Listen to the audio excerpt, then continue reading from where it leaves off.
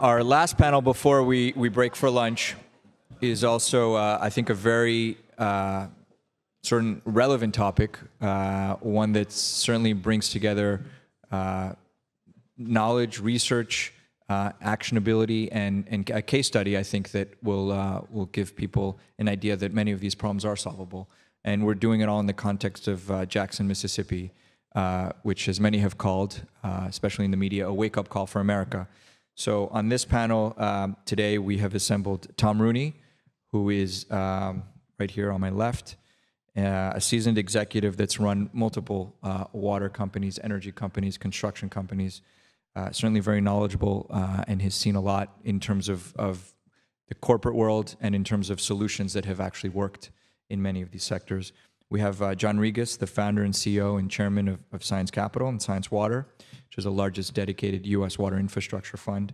And we have Josiah Cox, all the way on the end, who's the founder CEO of Central States Water Resources, which is one of the fastest growing investor-owned utilities in the U.S., somebody who's very committed to the Midwest and the 10, 12 states that he currently operates in, but somebody who's on the ground seeing a lot of this stuff, and hopefully through the case study and the explanations that you'll hear today, everyone will walk away with some more knowledge and also the fact that many of these problems can be solved in the context of Jackson. But with that, I'll pass it off to Tom. Thank you, Alex. The three of us decided we can't sit down. Too much to talk about. So I'm Tom Rooney. I've had the good fortune of being in the water space for 20 years now. And I've had the good fortune of running global corporations either as CEO or chairman of the board. And I have to tell you, I've given speeches on 3 or 4 continents about water going back 20 years.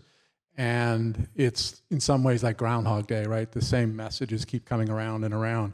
But today's discussion is really about a wake-up call, a moment in time for the water sector because of that which the world is learning from Jackson, Mississippi. I do want to preface my comments by saying some of my comments may appear to be picking on Jackson or picking on the mayor of Jackson or the governor or the EPA. The truth is I'll pick on everybody, and what you'll find from the conversation is there's a holistic challenge in the water space, and if you have to see it from all of the perspectives, and everyone has to claim responsibility, including we, the buyers of water, in terms of how we get from where we are today to where we need to be. And if we don't accept the fact that regulators and politicians and policymakers and consumers and utility operators have to see the water challenge for what it is, it will be Groundhog Day for somebody at the microphone 20 years from today. And I really don't want to see that happen. So I'd rather ruffle feathers and inform than avoid the issues. So the agenda, and I'll talk about, is what you see on TV and what you need to know. John Rigas will dive into the role of the private sector. And then Josiah Cox, who actually is the CEO in the first company that we acquired, and actually is one of the brightest success stories in changing places like Jackson, Mississippi. And then really the conclusion is this is a national call to action.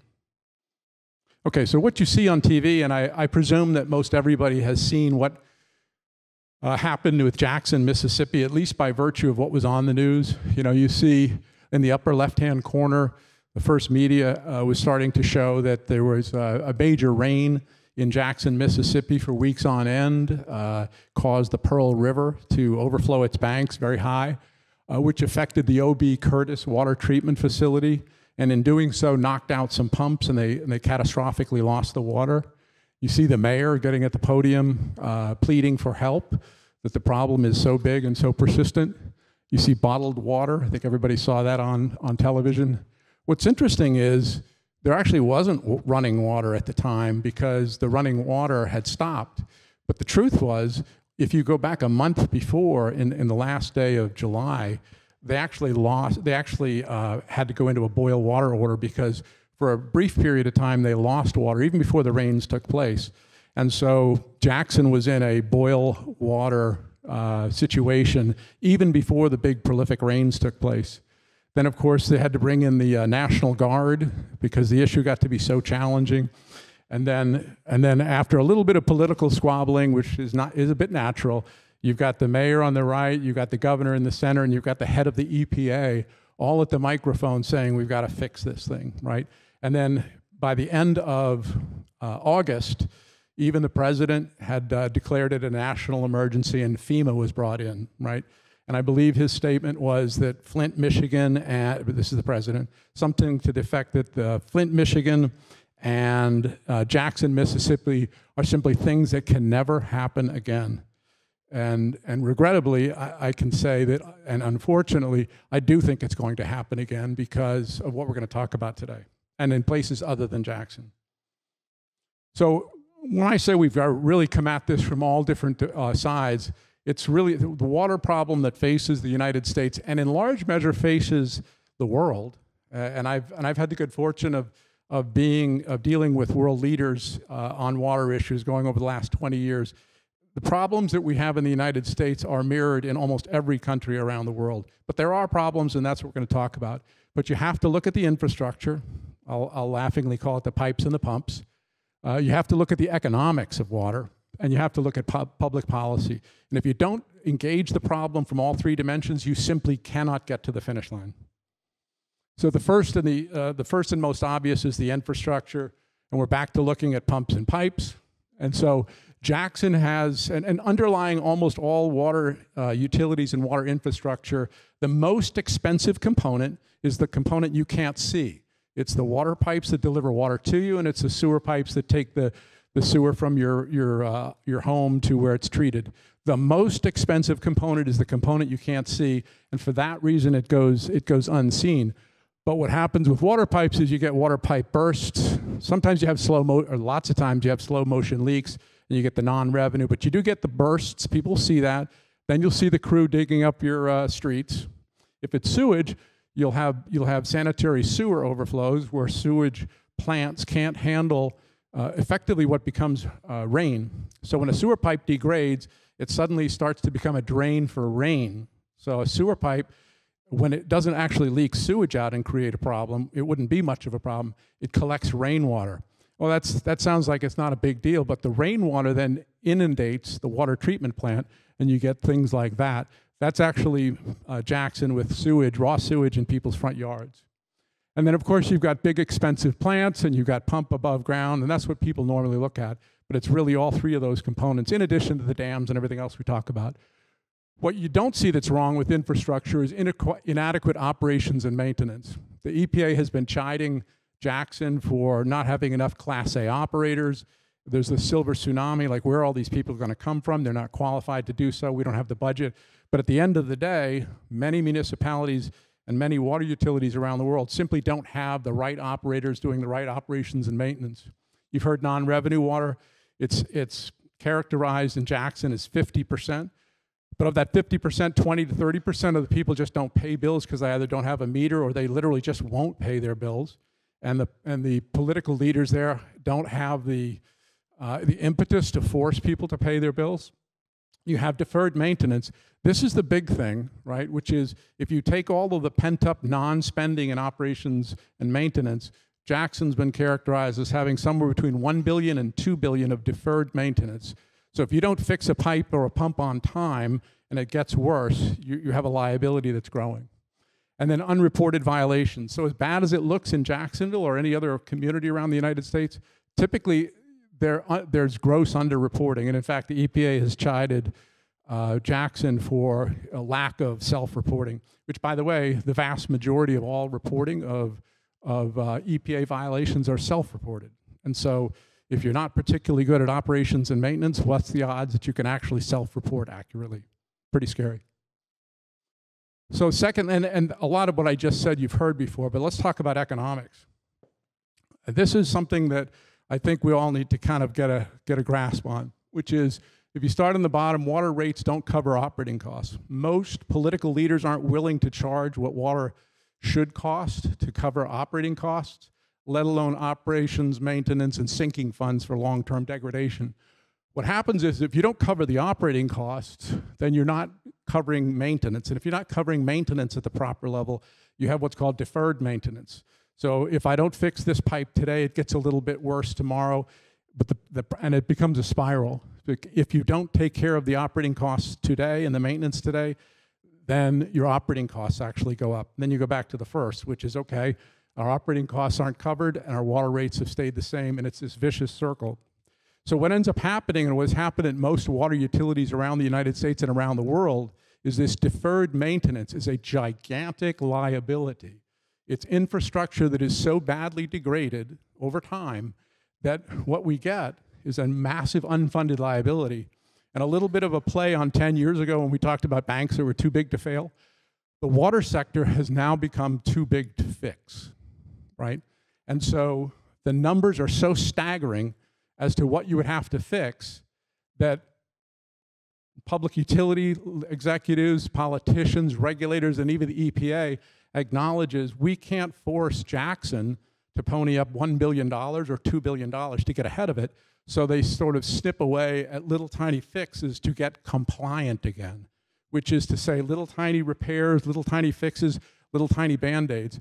But putting little tiny Band-Aids doesn't stop this vortex from happening where the systems just keep getting worse and worse and the liability keeps growing. So this is the economics challenge.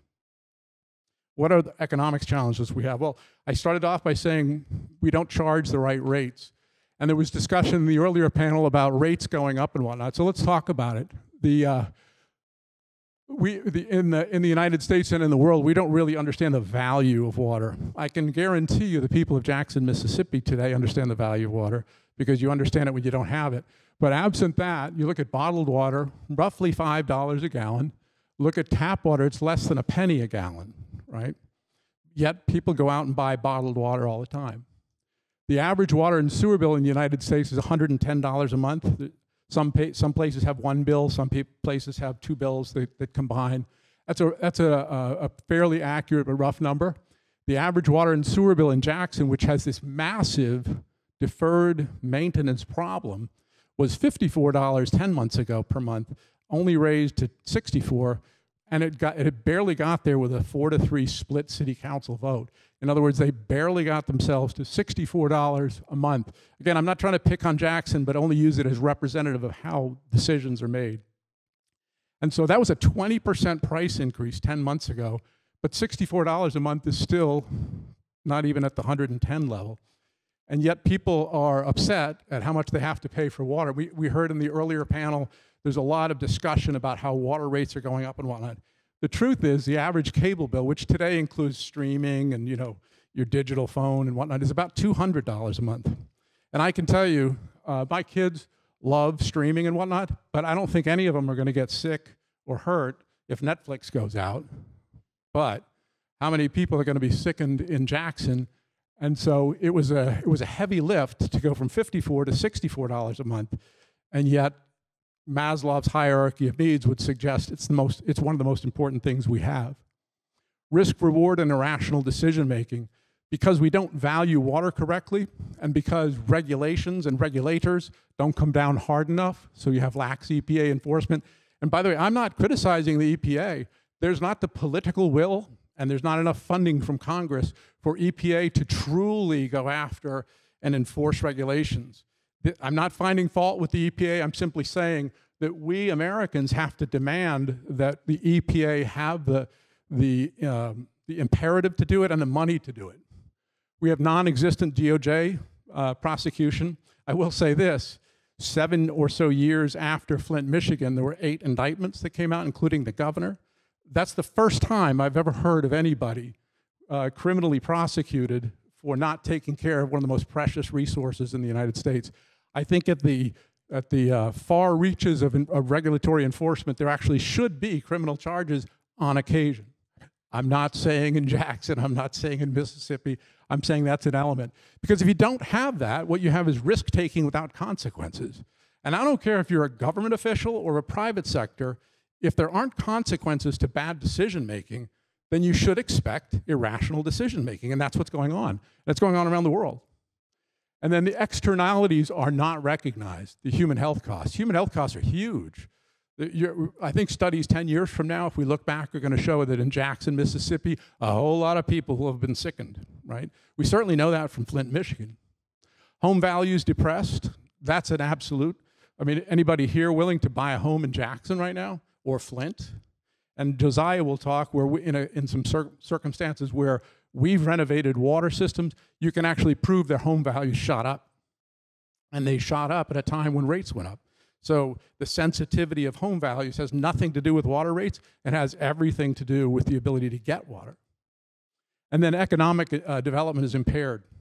Right now, the one thing that Jackson, Mississippi could use more than anything is to have big industrial corporations move in, Google build something there. What do you think the odds of that are, right? Public policy. So water doesn't get votes. That's at the end of, I've had world leaders in 30 countries tell me the same thing. I've sat across the table with mayors in major cities in the United States, and they would start to lecture me like, Tom, I don't think there's been a politician, in 2,000 years ever get one vote for spending $1 on water. And I know a lot of people that lost votes for spending money in water. That, at the end of the day, has to change. If I could ask President Joe Biden to do one thing, it would be to use the bully pulpit and change the dynamic. And change the dynamic that water is valuable, and we need to value it, and that the money can be spent in the right ways. But we have to change the narrative that water doesn't get votes. Refuse to charge the true cost of water, I talked about that. Lack of regulatory enforcement. Lack of financial accounting for liabilities. I can tell you that many, many cities, so I used to run the world's largest firm in repairing water pipes and sewer pipes, and we had a technology where we could survey using robotics and show you the exact state of affairs of all your water and sewer pipes.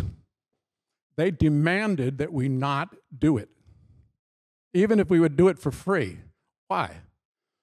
Better that they not know how bad they are, because if you do, it actually becomes a liability on your books. Jackson, Mississippi is junk bond status because the world has come to understand that their infrastructure is not an asset, it's a liability. So if we had better GASB, which is financial accounting for governments, if we had stronger GASB accounting, those liabilities on the book would cause a lot of water utilities and municipalities to wake up, because you can't afford to have junk bond status in every city in America because you have a massive liability sitting on your books. That alone would be a wake-up call for a lot of utilities, or a lot of cities. Obviously, we see a lot of finger pointing, federal, state, and local. It's not my problem, it's his or it's hers. The real issue is nobody wants to deal with that typhoon or that thing spinning out of control. You get Democrats versus Republicans, you get big cities versus the rural, and of course you see racial finger pointing, right? And are all of those, or some or all of those aspects true? Sure they are. Jackson, Mississippi is 80% minority. The truth is it's an economically disadvantaged community, and so that spiraling cost, deferred maintenance, is most pertinent there, and they have the least ability to take care of it, so that little bit of working around the fringes to sort of band-aid it, they simply didn't have the economics to do that. Is there a racial imperative? I don't want to go there. All I can say is that is the community that's going to get hurt the earliest. And finally, in transitioning, because we are Sciens, I'm with Sciens and we are private equity, we'd like to think that we can bring really smart commercial acumen to bear. But one of the frustrating things for me is this irrational aversion to the private sector. This is a literal recent quote from the mayor in Jackson. He's referring to privatization. He says, that is an absolute death sentence for cities. You lose control of the water, you lose control of the city, point blank. Now, if I was a comedian, I'd say, well, how's that been working out for you, right? So the point is, there's a time and a place to bring commercial smarts and privatization. So with that, I'm going to turn it over to John Rigas. John is the chairman of Sciens, and he'll talk through how we've been trying to be part of the solution. Thank you. I'm going to try to bring you a different perspective on water, which is going to be the perspective of, sorry, I've got to make this machine the perspective of someone who until 8 years ago was in fact and not a water person. Many of you here have an interest in water. I didn't know anything about water 8 years ago. What I knew is what do we do, which is we've been founded in 1994. We are a private equity firm. I was the founder of the company. We, in fact, invest in turnarounds and workouts. We like to fix things, which is in our nature. And in 2007, we started investing in real assets, many different industries, which gives us a lot of experience and a lot of reference points to be able to analyze industries and opportunities. And we started looking at the water sector in 2014.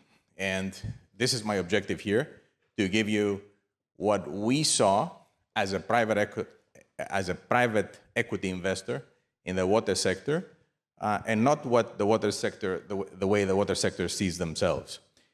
In this respect, I think it was Carlos who said in the prior panel that one of his aspirations for the next 5 years is to bring more people into the water sector. They very much are needed. There is a huge gap, and I will show you where the gap is. And we are the classic group that should be brought into the water sector. A cheery fact here, that it was all random. There's an individual sitting in front of me who came into my office 8 years ago, and it was the weekend before Memorial Day, and he said, here's a 500-page report on water. It looks interesting. Why don't you read it over the weekend? And I said, okay, thank you very much, Alex. So that was the random event that brought us here. Okay, the first thing you learn when you come into the water sector, it's all about sensational headlines. It's the obvious, I won't reside on this, but the United Nations has already identified that this is the biggest problem in the world. They have diagnosed the problem and so on and so forth. We know all that. The second thing is, oh, the River Rhine is no longer a river. Wonderful. Here's the BBC reporting. The third thing is, you learn that a lot of wars are fought about water. So it's getting better as we speak. A wonderful industry. Okay, this is the example of Ethiopia and Egypt over the dam, because there's no rules who controls the water. And of course, there is the Wall Street Journal with Jackson. We're going to be talking a lot about that. The second thing that you learn is that, oh, here's the cheery fact of the page, is that this is just scratching the surface. I think this is obvious to everybody. The second thing that you learn in this industry is that it is, in fact, a huge industry. Okay? In the United States alone, it's a $100 billion estimate. We'll talk about the quality of the data and the statistics. 320 million people served. I'm going to focus on the hydrocommerce cycle, which is taking the water from the water table, treating it for use, using it, storing it if it need be, and then treating it again for the return to the environment. That's the cycle that goes round and round. Okay? Some statistics. 68,000 utilities. I beg to differ with Seth, our good friend. Our analysis of the industry, contrary to what you might hear about from consulting firms, the government, all the other different sources, there are 68,000 utilities. We think actually there are 75,000 utilities. The answer is nobody knows.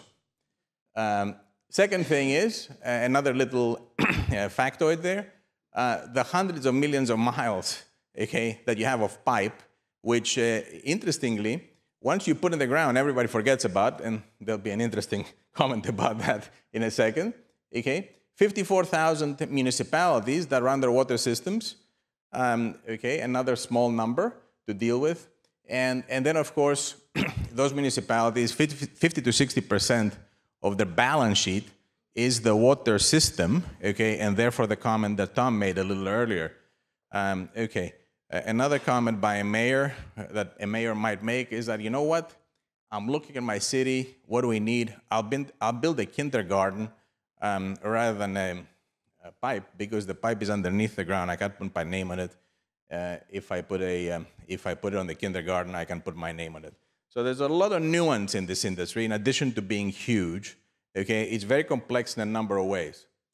Second thing that you learn is that it is broken. I don't want to beat a dead horse. Everybody's been talking about this today, but some little highlights. Number one, 30% of all systems are non-compliant. That's interesting. I thought we lived in a first world country. 3% are serious violators. Serious violators means boil orders and gray water coming into your home, et cetera, et cetera. That's fun. Okay, some examples of cities that have lead pipes. We all know what the consequences of lead pipes are, and they are everywhere. And then the EPA $400 billion estimate to fix US water infrastructure. That's not correct, not because the EPA doesn't know, but because the numbers are all over the place, the definitions are all over the place, what are we fixing, which part, et cetera, et cetera. The end result of all this is that we get a D and a D plus rating for water consistently. This was in 2017. The results for 2021 have just come out. They are the same, 0 improvement. Okay, the cheery fact here is that you may not know this, but the Philadelphia water system still have pipes that are wooden from the Civil War, okay, which is exciting. And they lose 30% of the water, but they were really nice to us. They actually invested in our fund, so I have nothing bad to say about Philadelphia. Okay, all right, so the third thing that you learn is the fragmentation. The fragmentation in this industry, it's horrible, it's multi-layered. I won't make a big speech on fragmentation alone, but here's one statistic. So this is something that we've developed initially. So you see in Ireland, there is one system with 4.854 million connections. Okay? In Greece, there are 3 systems with 3.5 million connections. In the United States, at the bottom, we have 60, this is the 68,000 number, with 5,000 connections, okay? So, hello? 5,000 connections. So you can imagine here, okay, what the level of expertise, managerial capability, scale in terms of accessing resources of all types, purchasing, capital resources, et cetera, where is all that? And the average system is 5,000 people, okay? The cheery fact is that the fragmentation is actually multi-layered. It's by core competence. It's geographical, because you cannot move water over distances. It's regulatory, and it's legal because you have different, actually, laws in different states and so on and so forth. So very, very complex situation. Now, okay, the next slide is the findings. This is a bit complex, but it's worthwhile. I'll go through it fairly quickly. Okay. The cons, and there are many of them, okay? Fragmentation, lack of research and reliable data, okay? Arcane law systems. There is no national regulator, which is one of the biggest differences with foreign countries. There are many other regulators, okay? Poor practices, environmental considerations, geographical considerations, local considerations, etc. Very high emotions, because this is considered, the water is considered a social good. The inefficiency is monumental, to say the least. 30% of all utility water lost. This was mentioned before, earlier. And a multitude of small companies that actually turn away institutional capital. And as private equity, our job is to organize institutional capital and bring it to the industry. Okay, what are the pros? Because obviously we stayed with it. Long life of assets. This is extremely attractive. Durability and longevity of cash flows. This is extremely attractive. And the industry, looking at it from the eyes of, with the eyes of an investor, is uncorrelated to all other financial investments, because people will pay their water bills because they need to pay their water bills. So the cash flows are steady and are there. And finally, there is a huge positive impact on the environment, community, country, health, economy, etc. So when you look at the pros and the cons, or the cons and the pros, we decided that notwithstanding the very, very many obstacles, that we have an opportunity here. And the opportunity is that there are many problems to solve. And when there are many problems to solve, some heroes emerge. And then to organize the industry, because the biggest thing that this industry lacks is organization. All right, cheery facts. We also have to make a profit doing it, because we are investors. Okay, how do you do it? You have to do your own work. As you can probably gathered here, everybody has an opinion, everybody has a statistic, everybody has everything. Okay, so we decided to do our own work. That means, which for us is very difficult, because private equity relies on other people to do the work, is primary research. Okay, There are no ready ideas. You got to create your own ideas. Most of the financial institutions are debating what ESG means. That's all useless to us here, okay? The work has to be done in the weeds. It's not desktop. So if you expect to put your suit on and come to the office every day, don't, because the water industry doesn't work that way, okay? It's a real engagement in the field, and you have to engage in the industry. There are no shortcuts in this industry. It's hard work, okay? It took us 8 years, okay, which is a very long time for a private equity entry into a new industry. We dropped everything else to do it, okay? We had to bet the firm because we didn't have the resources to do everything else that we were doing, which we had many funds in many industries, and also do water. So we decided to de-emphasize everything else, stick with water. Okay, the reward does that we had proprietary insights that lead to proprietary investment opportunities, which is great. Okay. The second thing is a lot of people are talking about we have to solve it. Okay, I have to tell you, solve one problem. Okay, there's no Google solution in the water sector, because the water sector is very localized, very geographically driven, and you have to solve one problem. You have to focus on solving one problem, otherwise you get lost. The second thing is find a company that in solving that problem makes money, because if you're going to be in business in the water sector, you can't do it with subsidies. There are no subsidies. So it has to make money doing it. Take the high road and do it for the long term, because there's community considerations, social considerations, and it has to be done that way. Okay. For example, in the case study of CSWR, and Josiah is going to go over in detail on that, we were doing the work for 18 months, organizing the investment, okay, and getting prepared before we put $1 up, okay? That's the amount of commitment that you have to have, okay? Now, the cheery fact here is that you will know you're doing the work correctly if you're out in the field and you're visiting a small water utility, and the CEO, who is dressed in camo clothing, brings you to the office, the utility office, which happens to be the gun shed. All right. Second thing, private equity skill set has to be applied, okay? You have to have a solid management team. You have to help them become better, okay? Help them develop. Perfect the core competencies of the company in solving the problem. That's key, because that's what the industry needs. Company strategy and financial resources. That's the least problematic if you have the other three, because the money follows. And of course, you have to support them in executing. That's what private equity does. Okay. The fourth thing here, and the last, is that you have to have, in the industry, has to build conduits for institutional capital to come into the industry.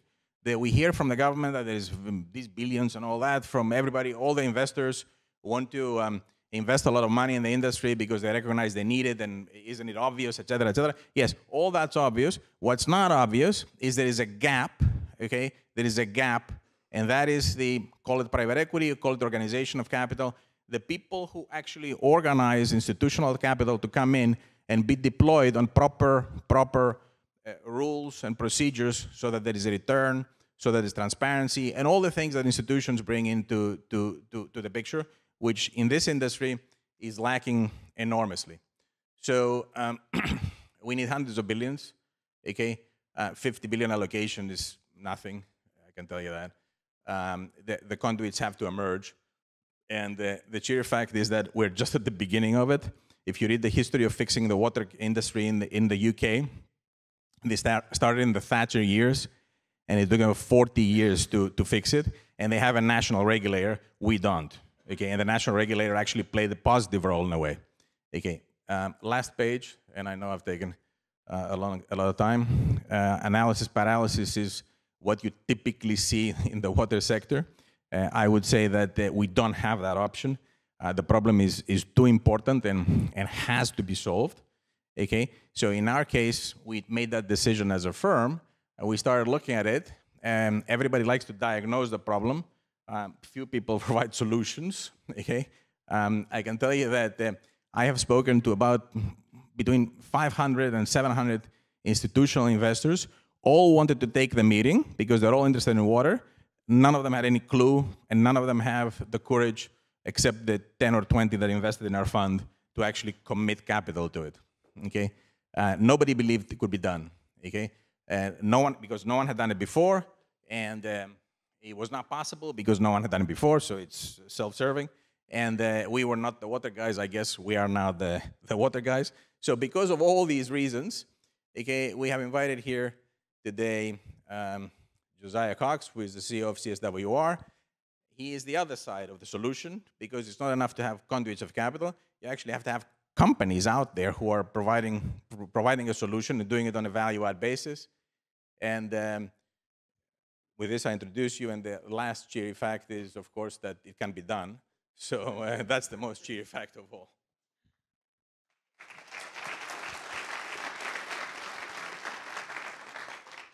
That was good. So I hope, when I get up here and talk, that kind of personalize both the water crisis that we're facing and personalize the solutions that are out there, right? It's kind of, so Central States Water Resources, I'm the founder and president. Our mission statement is bring safe, reliable, and environmentally sustainable water resources to every community in the U.S. That every community piece is huge for us, right? Because there's all these rural, ex-urban, ex-suburban communities out there. They're just languishing. They don't have the technical, managerial, and financial resources to deal with it. And that's really the market that we've targeted kind of across the country. Personally, how I got into this business, I've been working in the water wastewater space about 20 years. About 16 years ago, I experienced one of, I would call it, hundreds of Jackson, Mississippi situations I've seen. There was a 3,000-person community. They had naturally occurring lead in the drinking water that was directly feeding a daycare. And they had a wastewater plant that was so failed that it caused eutrophication in the receiving water body. It was biologically dead. Even insects couldn't be there, right? And I was sitting there dealing with the regulators, and I realized the regulatory burden on this small community was the same as if it was New York City. No difference. Regulators couldn't bifurcate by size, anything like that. And I realized, wow, there's got to be a private solution to this really public problem. And that was really kind of the genesis of starting Central States Water Resources. So just give you an idea, so I can echo John's complaints and talk about the challenges of raising capital. So I created my trusty, dusty business plan back in 2011. I'm going to consolidate all these water utilities. Obviously, the problem's huge. It's been enumerated by multiple agencies. This should be an easy feat. It took me 90 different firms across the country to raise my first capital. It took me 2 years, right? I mean, it was a crazy journey. And I can't tell you how many people said, we don't believe it can be done, but as soon as you do it once, come back to us, right? I heard that over and it was just horrible, right? So in 2014, after I got my first round of investment, I bought my first water and wastewater systems, right? So to give you an idea of my first water and wastewater system, first system I bought, the water tank had rusted exhaust vents, so there's bird feces in the drinking water, which is an acute human health risk. It was on a 12-week boil order. The wastewater plant was surcharging untreated waste into a receiving stream. The Attorney General had done an enforcement action against the wastewater plant. So Fannie Mae and Freddie Mac would no longer do loans to this community. Working class community, $250,000, $350,000 homes, couldn't buy or sell a house in this community, right? It was that severe. And I've seen that level of severity over and over again. In that community, there was a moratorium on building. As soon as we took over the system, actually in the interim, when we were going through the process, we installed emergency disinfection equipment, got them off the boil order, all that kind of good stuff. And immediately after we fixed the problem, they lifted the moratorium, and this community has grown by 30%. So it was a huge success story. So here I am realizing that, hey, this problem's national, started in Missouri, and I met John Rigas in 2017. So I actually walked down the street to go see him here in New York. I was talking to other investors, immediately found a kindred spirit and someone, hey, these guys have actually studied the water industry. They understand the issues, and they understand there is a private solution, and it can be done. So it was a great fit for us. Took us, over a year to get a deal closed, so that was great. And then when they closed with me, just to give you an idea of kind of the risk they took on us, we were just over 3,000 connections in 2 states, right? So at the end of 2022, we'll be the 12th largest investor-owned water and wastewater utility in the United States. So big growth plan because there's a ton of work to go do, right? So to give you an idea how sleepy the industry is and how much work there is to do, in 2021, there were 208 M&A transactions in the water business. We were, 40-something% of that entire M&A, selection across the entire country. Because there's so much to go do, and particularly in the small side, the medium and small transactions, and the big guys just don't focus on that, right? And that's oftentimes where the real problems are.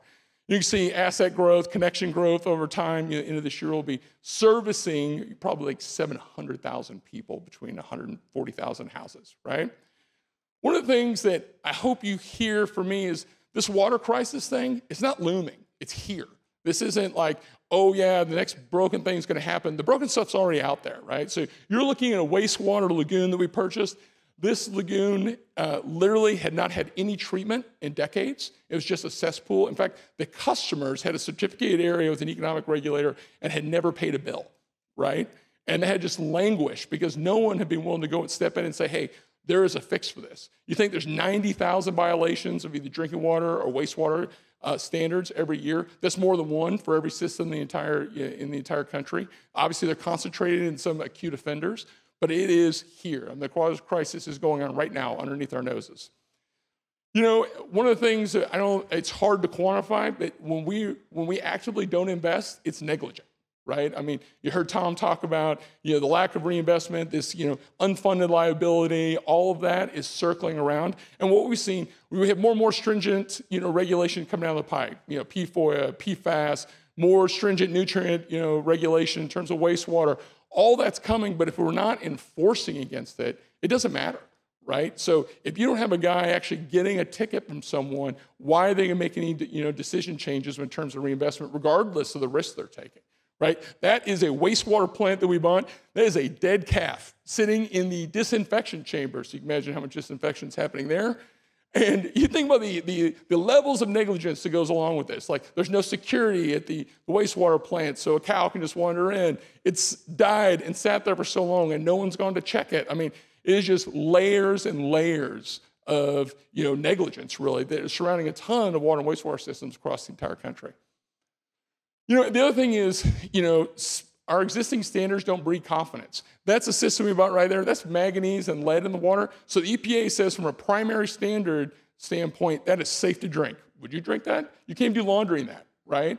So when we have this lack of standards that are clear for the public and we have a lack of enforcement, you've got people who they don't trust us. They don't trust the water industry anymore. We've talked about this quite a bit. A family of four pays between, $80 to $100 per month. That cost disproportionately falls on these disadvantaged communities. And we see that over and over again. So changing the economics means taking into account like how we build customer confidence.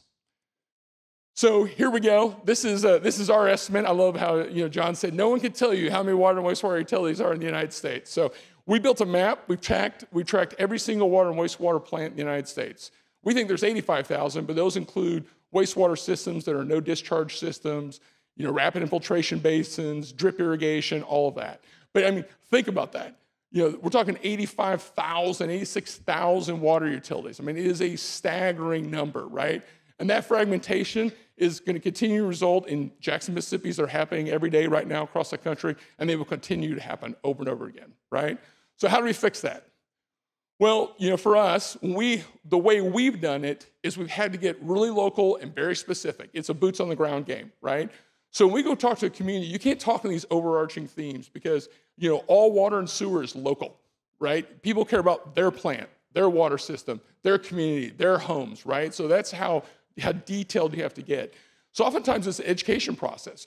If you're a rural community and you flush your toilet and it doesn't stay in your house, you think, problem solved, it's over. And you don't realize the human health risks, potential community damages that are possible, your house values, all of that. You have no idea. No one's told you for years. So you're walking into a community explaining to them a crisis they don't know that exists. It's a quiet crisis, right? So there's a lot of explanation, a lot of education has to go all the way down to the community level. When we think about the policies that you have to do, you've got this intersection of multiple stakeholders. You've got your economic regulators, you've got your environmental regulators, your health regulators oftentimes are separate than your environmental regulators, right? Then you've got both the populace you're serving and their representatives, the politicians are involved, right? And oftentimes you'd be shocked, the economic regulators are not talking to the environmental regulators. They don't even know the mandates that are out there, right? So to bring all those stakeholders into a single room and communicate the issues that exist and that they have to be fixed, and you know what? It's going to cost something, right? Nothing's for free. And when you explain that intersection and you have everyone talking to each other, that's how we've been able to solve that, right? But that, again, is a ton of meetings, a ton of work. You can't mail that in. You can't send an email. You got to get people in the room talking. And the last part is deploying patient, flexible capital. So, imagine my private equity partner, I'm telling him, don't worry, in 3 years, you will get a return on your capital, right? I mean, it takes someone who really understands the industry. and is willing to take risk and be in it for the long term to really solve this. But when you take all that together, you specifically name the infrastructure, you get all the stakeholders together, and you have patient capital, then you can really solve some problems, right? And for us, and one of the reasons why I hate this anti-privatization thing is our entire business model is really undergirded by the regulatory compact, right? So if you don't understand privatization, I'm going to give you just a little lesson here, right? So as an investor-owned utility, we are regulated economically by economic regulators, commissions, regulated by the health department, and the environmental regulators, right? So as an investor-owned, every investment we make in infrastructure is audited. It's proved that it's actually the money's been spent, the infrastructure is in the ground, it's in use and useful, it's just and reasonable, so you can't gold plate. So there's a ton of structure around that whole thing just to prove that we've done the work to fix the problem, right? Beyond that, the stakeholder part, this is a multi-pronged stakeholder engagement process. When you do rate increases or public processes, you're doing town hall meetings and mailings and multiple consumer interactions. So there is a ton of transparency built to that whole thing. And the last part on the economic side, it's an audited third-party process. I mean, our financials are public record, right? How much more transparent can you get that? We're actually more transparent than a county or municipality, right? And I say all that because when you lay in the middle of that, with this regulatory compact, that's when you're really able, from our perspective, on the private side, to kind of solve the crisis that we're seeing across the country.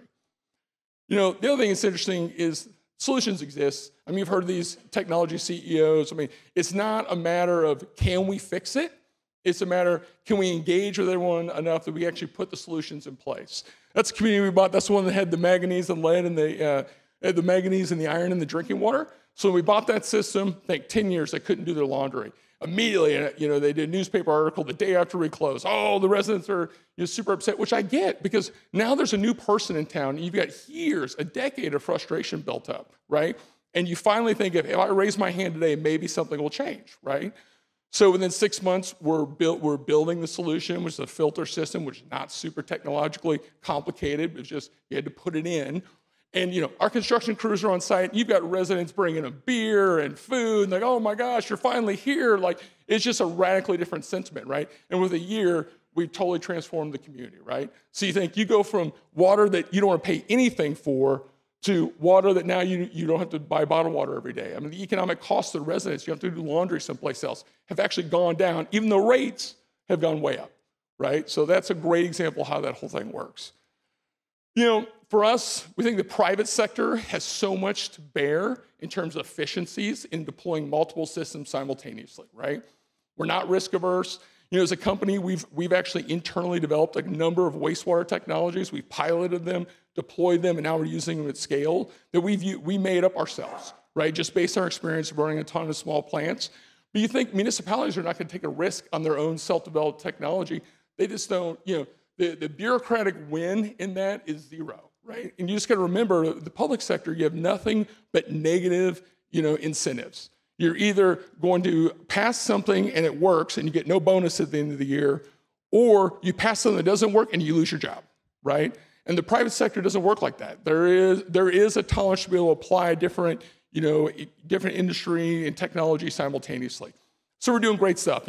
You think basic stuff like tying GIS maps to asset management programs, meters that are dynamic. We're using real-time, RTUs to tell us what's happening in terms of pump run times and where we're going to do targeted reinvestment and how do we efficiently deploy our capital. I mean, that's the secret sauce that the private sector is able to bear that we're doing real time, and that's what's really allowed us to consolidate these utilities. They're geographically disparate.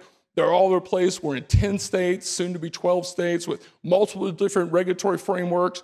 But when you tie the data together with the actual physical infrastructure, you're able to run all that simultaneously, right? So it's been a huge win and super fun.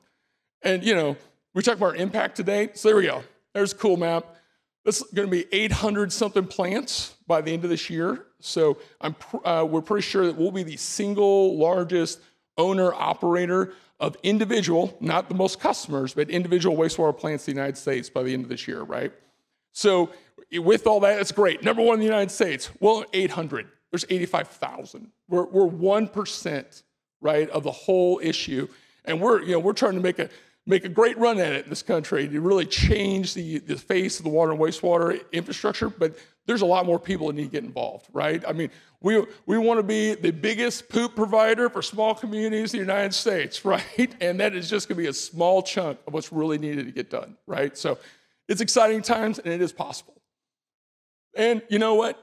When it's this bad, you know, I mean, you can't imagine the things we've seen over and over again. I mean, just completely failed mechanical plants, systems that haven't been touched for decades, systems that were in roads to. People don't even know where the plant was. I mean, crazy stuff. It's getting fixed, right? So having the technological solutions you're building, that's not the hard part. I mean, look at that. Literally a cesspool. I mean, that thing had sat there with residents under EPA violations for 20 years and nothing happened there in the corner, right? You know, mechanical plants completely overgrown, no treatment happening. And we're able to use the existing structures, right, and rehab that and put in new technology and make it work, right? So the solutions exist, no matter how bad it is, we can turn it around. So there we go. With that, I'm going to give it to Tom to talk about the call. Yeah, so that's all we really had. But I think the key takeaway is that we can look at Jackson, Mississippi, and feel bad for them, or maybe make fun of them, or say that's not me. But the United States really has to wake up and say, Jackson, Mississippi is the canary in the mine. Jackson is telling us what's coming for all of us, right? Unless we attack this. And as Josiah had pointed out, there is a light at the end of the tunnel. But we have to be able to look at the problem as a three-dimensional problem. It's not just pipes and infrastructure. It's also the economics of water. It's public policy. And we have to get our arms wrapped around this cycling, deferred maintenance beast, right? Because at some level, it truly is too big to fix, but only if we don't use our imagination and only if we ignore it. If we keep ignoring the too big to fix concept, we're just going to keep putting Band-Aids on it. So thanks for your attention tonight, but hopefully you've learned a little bit that Jackson is an unfortunate situation, but something that can be fixed as long as we see it as a truly American problem and not something isolated in a state where we don't live. So thank you.